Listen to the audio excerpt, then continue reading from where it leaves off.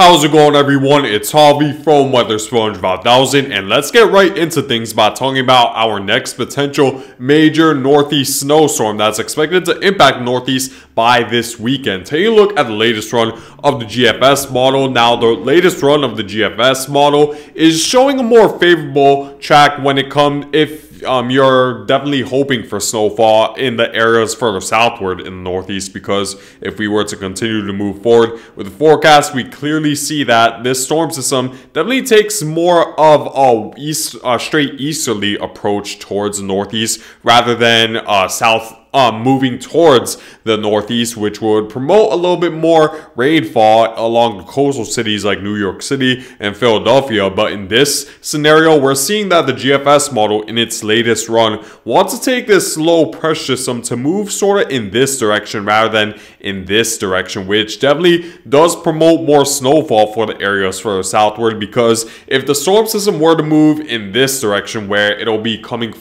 straight from the southwest, that would mean that there would be a stronger southerly flow for a more prolonged period of time right up along the coastal cities of the northeast, and that would enhance the easterly flow. And as you know, the Atlantic water temperature right now is hovering around the 40s, and while that is cold, that isn't those sea surface temperatures aren't necessarily cold enough to be able to support for much snowfall. So if we were to see a stronger easterly flow, that would definitely promote more rainfall right up along the coast. But since this storm system would move from the west in this scenario, that would allow the cool air associated from this ridge to dominate a little bit more on the northerly side. The easterly winds would be weaker, which means that the warmer air that's over the Atlantic Ocean wouldn't necessarily move as much towards land to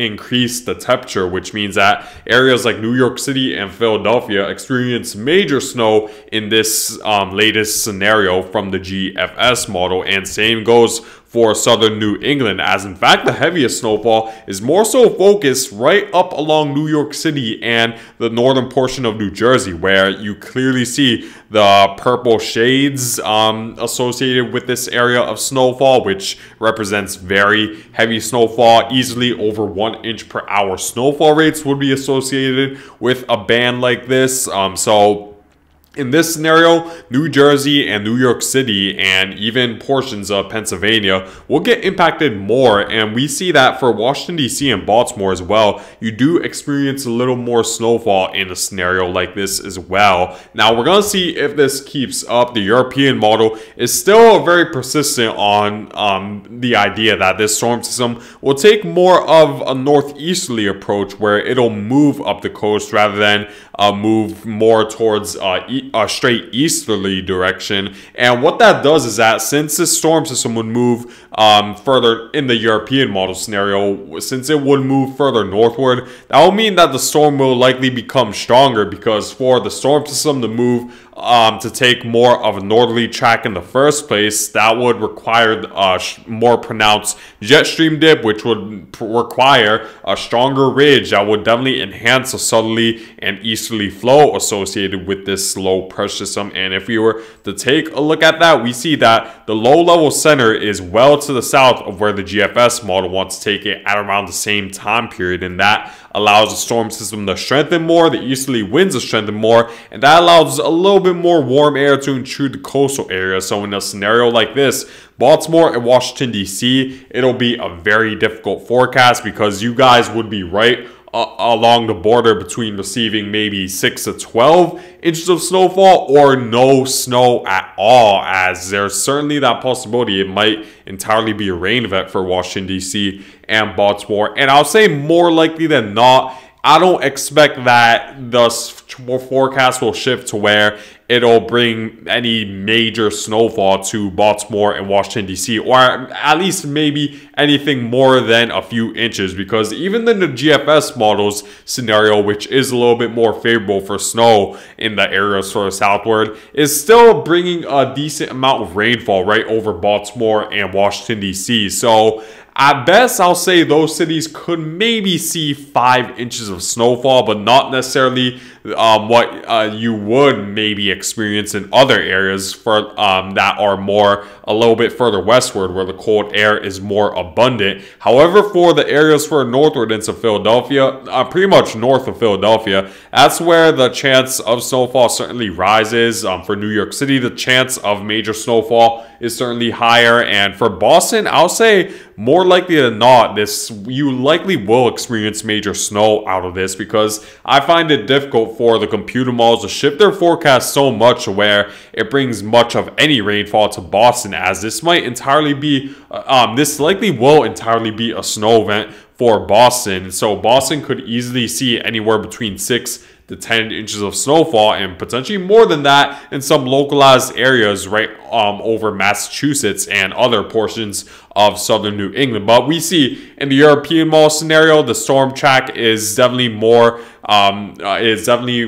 moving more towards the northeast. That allows the warm air to intrude right up along the coast, and it's going to be a very difficult forecast for these cities up along the Interstate 95 corridor, because any small shifts with the trajectory of this low pressure system could make the difference between experiencing 6 inches of snow in New York City to no snow at all. So we're definitely going to need to pay close attention to the small details with a storm like this, as there's going to be another one of those Interstate 95 corridor type storm systems where along the southeast of the Interstate 95 corridor, your chance of snow is definitely a lot less likely. For example, southern New Jersey, the chance of snowfall, especially in the extreme southeastern portions like Atlantic City and the Cape May area, is definitely very slim at this time. And I'll say same for the Delmarva Peninsula. I just find it difficult that we're going to see, we could see a scenario where the computer models will shift their forecast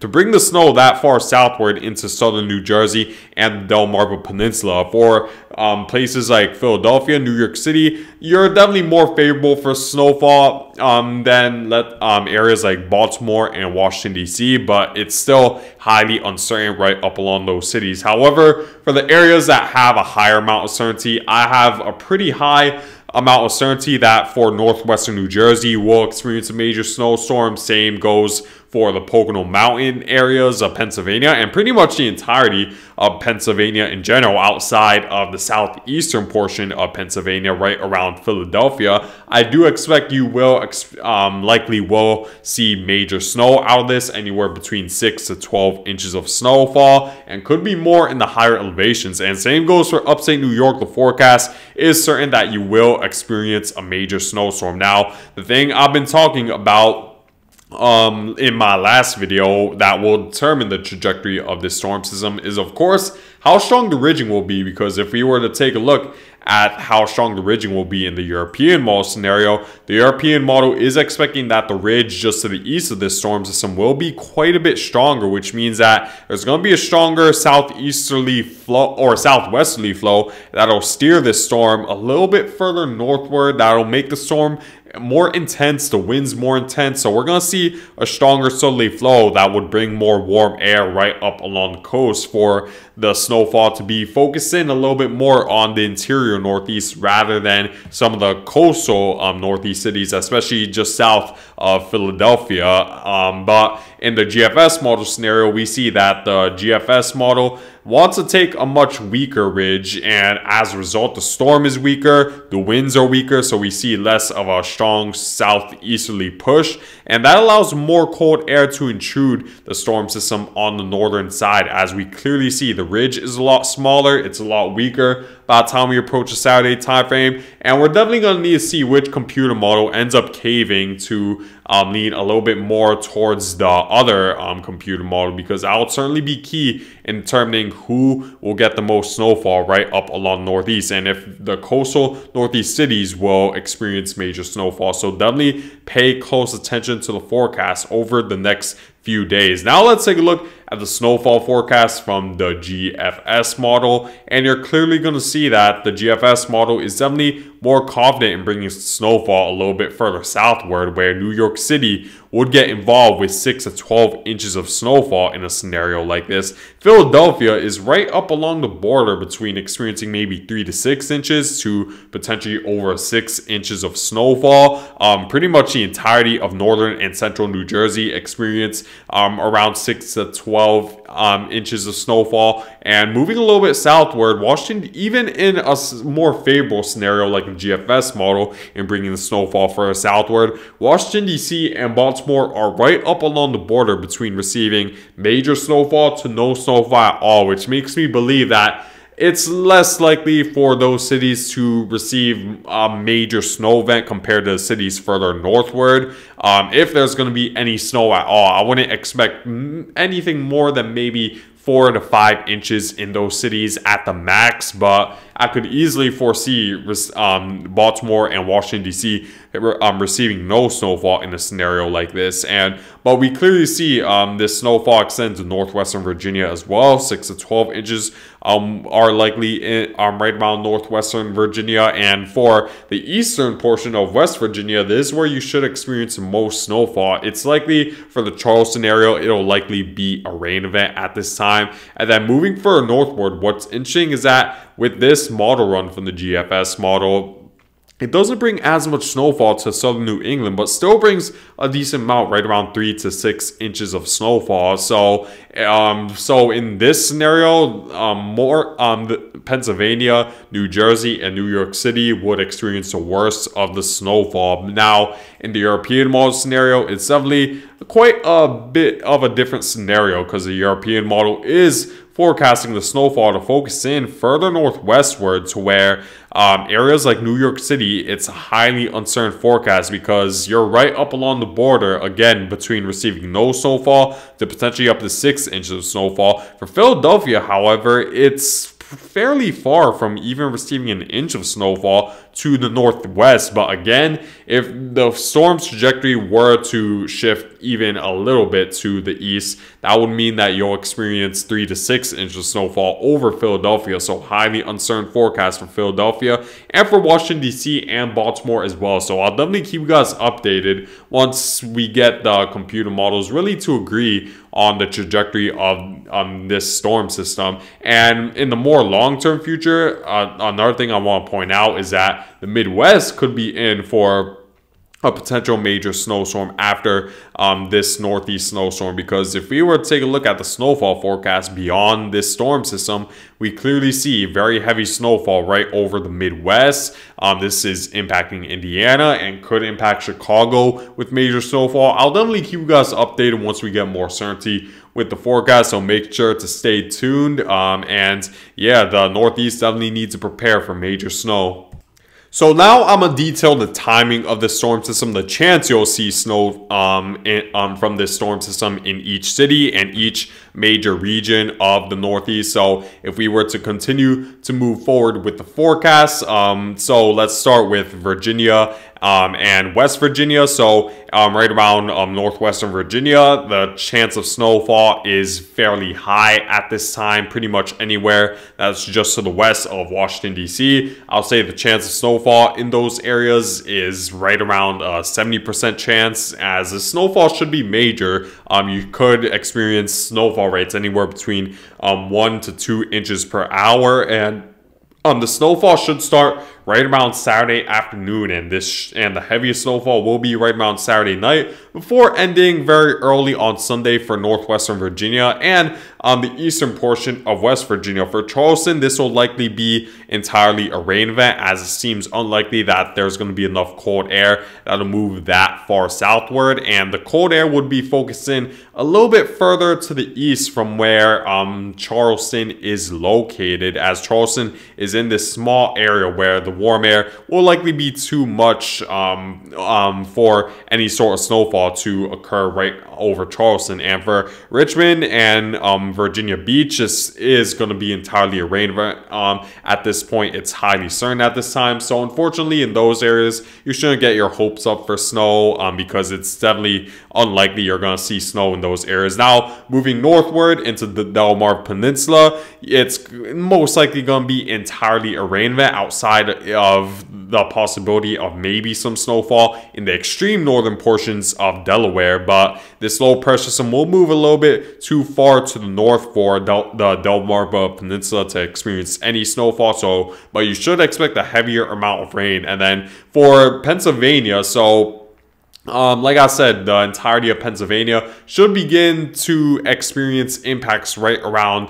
the late Saturday into early Sunday time frame, and the snowfall rates could be around 1 inch per hour, as the snowfall rates could be very heavy at times, and this should last until, I'll say, right around the Sunday afternoon time frame for much of Pennsylvania. 6 to 12 inches should be forecasted for Pennsylvania, and I'll give it an 80% chance of a major snowstorm impacting pretty much the entirety of Pennsylvania outside of the southeastern portion of Pennsylvania, right around Philadelphia. Now, for the bigger cities like Washington, D.C. and Baltimore, I'll give it a 40% chance of you guys receiving accumulating snowfall, because it with storm systems like this, computer models tend to trend a little bit more northward the closer we get to the actual event. So I do believe that it'll most likely be a rain event for Baltimore and Washington, D.C. You might experience snowfall, but I wouldn't expect much accumulation in those cities based on what we're seeing right now. But still, don't rule out the possibility, but I'll say more likely there won't be much of any accumulating snowfall right around Baltimore and Washington, D.C., or at least anything more than 1 to 2 inches, most likely. Now, for Philadelphia, it's definitely going to be a little bit more favorable for snowfall. I'll give it a 50% chance of accumulating snowfall in Philadelphia, as if you were to experience snowfall, it would begin right around the overnight hours on Sunday, and it should extend into the afternoon on Sunday right over Philadelphia. For New Jersey, for northern Jersey, northwestern Jersey more strictly, I'll give it a 70% chance of receiving accumulating snowfall, and likely will be major snowfall, right anywhere between 6 to 12 inches, and the snowfall should begin right around the overnight time on Sunday, extending into the afternoon on Sunday for northwestern New Jersey. And for New York City, that's a big question, and the metropolitan area of eastern New Jersey, I'll give it right now a 60% chance of accumulating snowfall. There should be enough cold air to where you would at least experience some accumulating snowfall. There is still that possibility. It could be major if we do see enough cold air intrude, where you could maybe see 6 inches of snowfall in New York City metropolitan area. So definitely pay very close to the forecast. The details will be very key in determining how much snow you'll receive right over New York City and surrounding areas. And then for the areas such as upstate New York, you should begin to see snowfall right around Sunday morning, and it should extend into the Sunday afternoon to Sunday night time frame in upstate New York. Which in southern upstate New York, you should expect around 6 to 12 inches of snowfall, and then northern upstate New York right around 3 to 6 inches. Now for southern New England, you should expect impacts as early as Sunday morning, and this should extend into the overnight hours on Monday, as it's fairly likely at this point Boston will entirely receive a snow event. I'll give it an 80% chance, and you should experience 6 to 12 inches of snowfall most likely for Hartford, Rhode Island, Massachusetts. And for the areas for the northward, more like 3 to 6 inches, as it seems like the storm will move a little bit too far south to bring the heavier snow bands, but still should bring snowfall in those areas nevertheless. So definitely prepare for this all throughout the Northeast. But that's it for now, guys, and I thank you guys for watching.